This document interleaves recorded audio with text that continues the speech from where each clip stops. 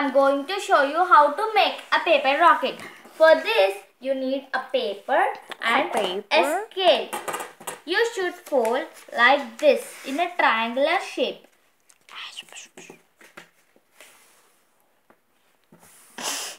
Now, you should take a scale and near here you should cut it. Like, you should take off this paper. Now you will get a square shaped paper. You should fold like this. Okay. Now you should take this and you should fold it like this. Another side also you should do the same.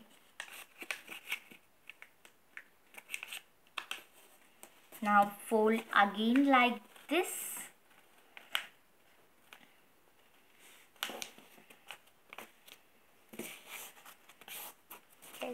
Another side also do the same.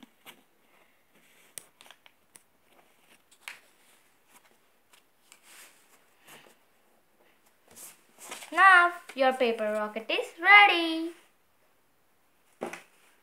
Thank you. Subscribe if you like it.